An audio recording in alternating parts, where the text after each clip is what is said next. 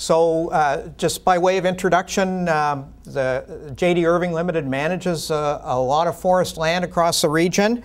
And the map shows the lands that we manage from northern Maine through New Brunswick and into Nova Scotia. The green being freehold land and the orange being crown lease land, primarily in New Brunswick. I'm not going to get into the details, but the blue rectangles represent various types of forest or wood processing or fiber processing facilities, anywhere from the tissue manufacturing plant in Moncton here to cedar mill up in northwestern New Brunswick. So pretty much a range of forest products. The company has a long history in planting trees, and started by Mr. Casey Irving in 1957, and since that time the company's planted about over 850 million. Further along with that, our current reforestation stock production capacity is around 26 million seedlings. So that's that's basically enough seedlings on an annual basis to plant somewhere around 10,000 hectares of land. Most of that is grown as mixtures of species these days, mixtures of spruce and pine species. And we operate 2 production nurseries. One is more research focused in Sussex, and that's where my office is. The main production nursery is in Juniper, and there we operate 6 of these large greenhouse facilities. And here's an interior shot. You're looking at 2 million seedlings, and that right in front of you there. And we double crop those, so 2 crops a year, and that's where most of the trees are grown. Now the one thing I wanted to explain a little bit is the planting efforts that we do. They're aimed at softwood or softwood dominated forest types. And when we get talking about all this work, I'm going to be talking about conifers. And it's not that the company doesn't manage or is interested in hardwoods. Basically, hardwoods are managed through natural regeneration. So we do a lot of work in managing hardwoods as well. But I'm primarily going to be talking about softwoods, the trees that we plant. So genomics and forestry, it's long been promised as providing information to help forest managers and scientists. I know I personally became aware of that about 1983, and there people were talking about the potential for isoenzymes as a selection tool. Well, that really didn't pan out, but the genomics business has changed enormously, but in forestry, it's largely aimed at enhancing traditional tree improvement programs through marker-aided selection. That's been, what people think about when they think about genomics largely. And basically, it's aimed at improving selection efficiency, so the amount of genetic gain you can achieve per decade, and certainly accuracy when you're talking about genotype versus phenotype. So I want to cover off the sort of basic tree improvement steps, because I suspect there's a fair number of folks in the room that may not have been exposed to that before. But basically, tree improvement programs follow some pretty basic steps, beginning with selection of a breeding population. And what that meant is in the late 70s and early 80s, folks were traveling through the forest, selecting the best individuals they could find of the species that we were interested in. And that began with a couple of the spruces, white spruce, black spruce, jack pine, red spruce, and then gradually expanded as reforestation programs started including other species like white pine. There was a little bit of work done with tamarack. But the photo you see is a very nice white pine selection. And so the sort of traits you were looking for was growth rate, how straight the bole is, size of the branches, insect and disease resistance, wood density. These are the sort of things that folks were looking at. And just as an example, the map of New Brunswick shows for a particular species, in this case black spruce, the dots on the map represent about 1,200 initial selections that were made early on in the tree improvement program. And that's really important because in tree improvement, we're not talking about potatoes or livestock. We're talking about an organism that's going to be out there living for 50 years. It's not very mobile. And so really improving the economic value is always very important to us, but maintaining broad genetic diversity is critical as well. So we have to start with big base populations, and that complicates things certainly from a selection and breeding standpoint.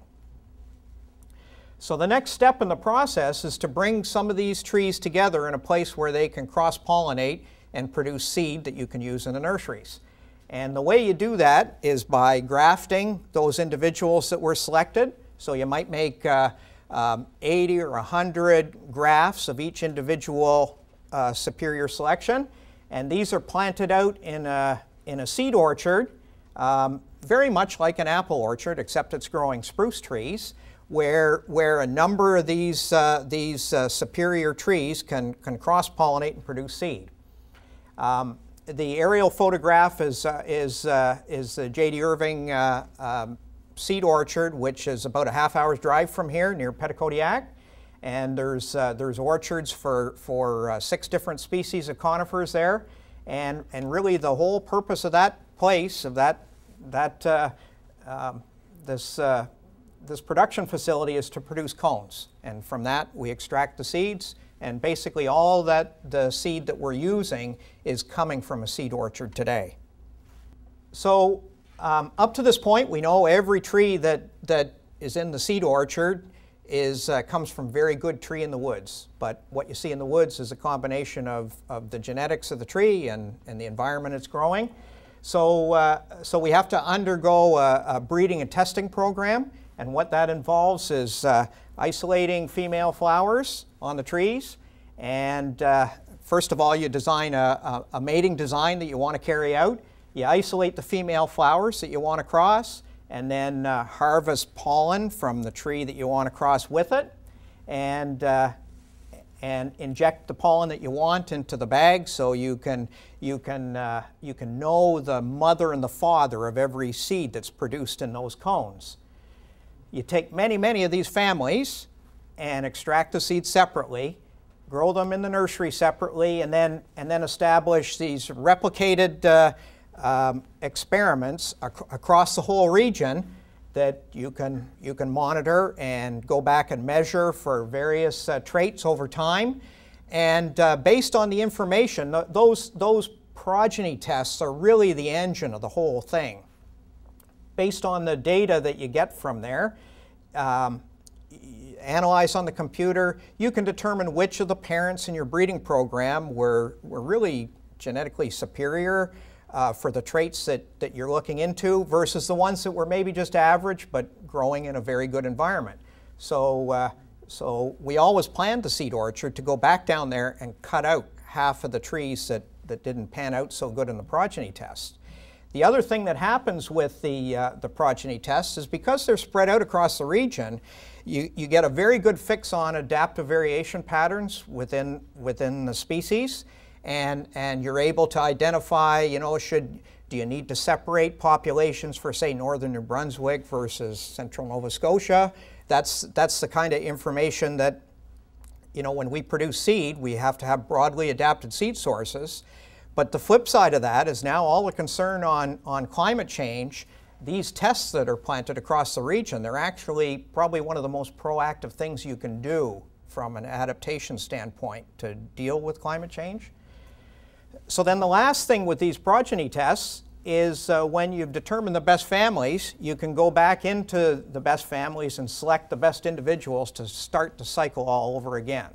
So as you can see, it takes a long time, and I've been working in the business for over 30 years, and we're well into second generation for some species. Some of the ones that we started with a little bit later, we're still towards the end of first generation.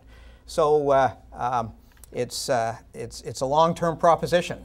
So I'm going to talk a little bit about some of the new technology opportunities that are out there to sort of speed up the whole process, and then we'll get into the genomics applications. So, you know, the traditional seed orchards are tried and true. They produce very good seed, high quality for reforestation, but there's certainly some drawbacks. That long generation time, you know, by the time you add up the grafting, breeding, field testing, you're talking about 20 years for most of our species. So it might be good for career longevity, but it's, you know, when I listen to tomato breeders or potato breeders, you know, there's kind of impatient at the same time. But, and actually so's the boss. So that's always something that Mr. Irving was very focused on, is how can we go faster in this business? So there's the long generation time. It isn't very flexible. An orchard, once you got an orchard planted, you know, you can do some things, you can cut out the inferior ones, but what you got is what you got.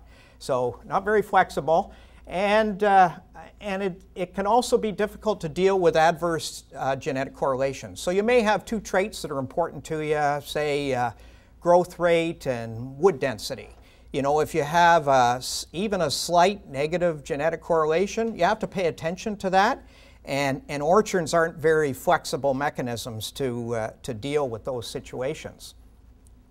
So the one potential approach we've looked into and spent a lot of time at over the last 15 years is the production of varieties using somatic embryogenesis, which is a tissue culture method, and using that along with cryostorage to develop ways to deal with some of these drawbacks.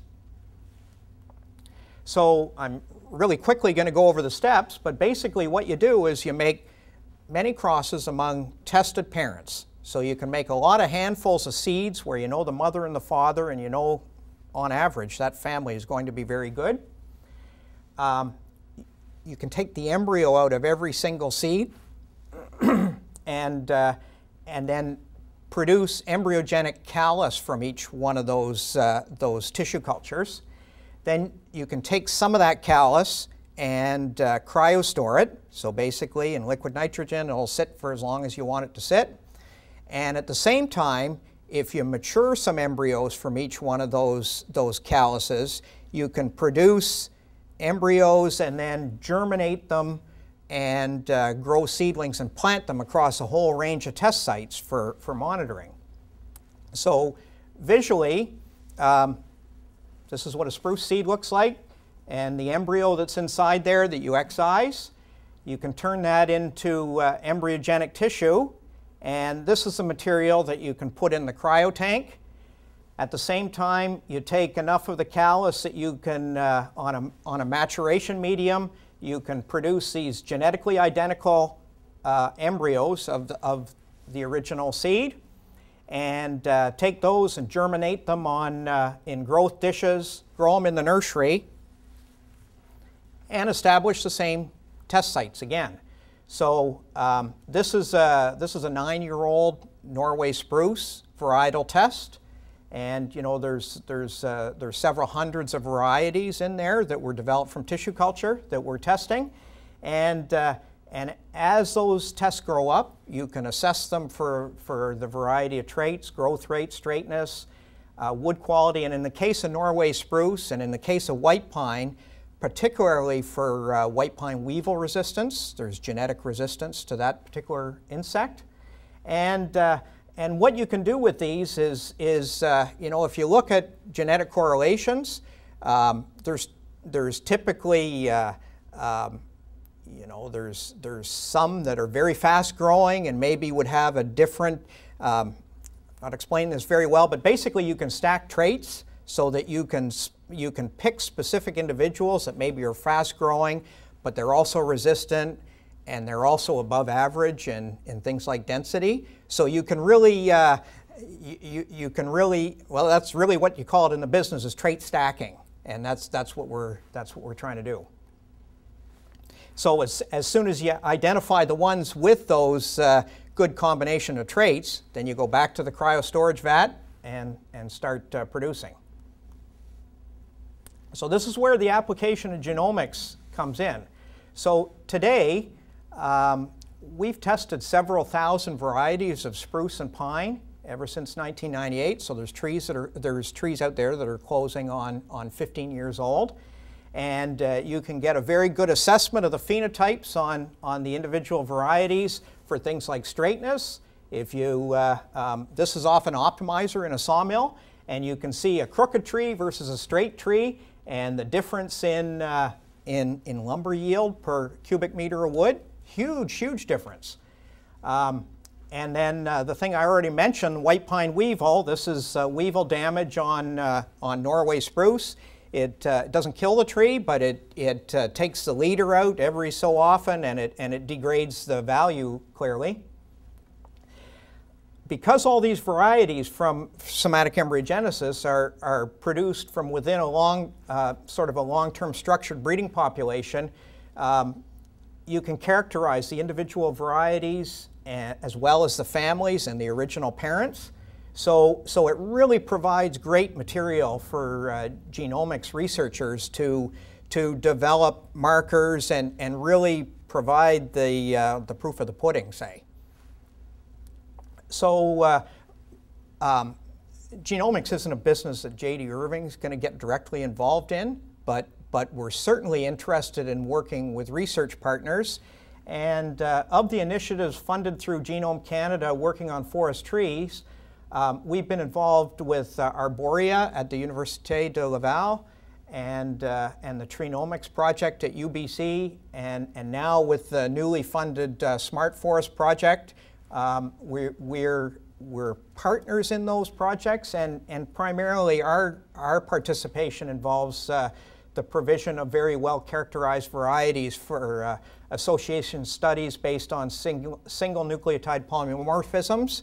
And really the efforts are aimed at developing genomic selection for things like white pine weevil, wood quality, and growth rates. And so how exactly are we going to use that? Well, basically, if we can get markers, we can do early screening, so saves, makes a lot more efficient selection in terms of genetic gain per decade, and a lot better testing efficiency. So instead of planting the 2,000 varieties in a test, you can get the same potential gain and only maybe plant out 400 varieties. So huge difference in efficiency. So what are the obstacles? How come we aren't using it today? And there's certainly some significant issues. The one thing being the enormous size of conifer genomes. I think the spruce genomes are about 10 times the size of the human genome. There isn't a complete map like you have the human genome now. And even though you might have a couple thousand markers for a genome that size, it's an insufficient number of markers. And each one of the markers has really relatively low individual contribution to the phenotypic variation for important traits. So these are all things that folks struggle with. And certainly as well, the high number of parents in the operational breeding programs and the high cost per individual assessment. So certainly that's coming down. In terms of using the technology today, I've never talked to anybody directly that told me they were using genomic selection in a breeding program, though I understand secondhand that there are some folks using it in eucalyptus in Brazil. And unfortunately, in the forestry business, that goes behind closed doors, so it's hard to get verification on what's actually being done. But I guess in terms of, in conclusion, in spite of the real long incubation period for the development of applications, we still have optimism that there will be valuable results, and certainly there's been big investments made in the field. And from my standpoint, J.D. Irving and really the generally the tree improvement world in the Atlantic region has great genetic resources that will be very valuable in the development of the technology. There's been long-term, reasonably funded works through the province of New Brunswick, the province of Nova Scotia, and Newfoundland, and industry partners and universities working together. So there's a wealth of material that can be used in developing genomics applications, and certainly the varietal production work that we're doing through somatic embryogenesis is really ideally situated for integrating genomic selection. Real important thing that I can see is from where I sit, the genomics world is very complicated, obviously, from the presentations we've seen, but it's got to have extremely close collaboration with the users, the end users of the technology, if we're going to reap the value. In forestry, there's been really quite a lot of investment done. I wouldn't say that it's got to the scale where they can really talk to users, but that's the critical step that has to happen to realize the benefits. So that was all I had to say. So, thank you.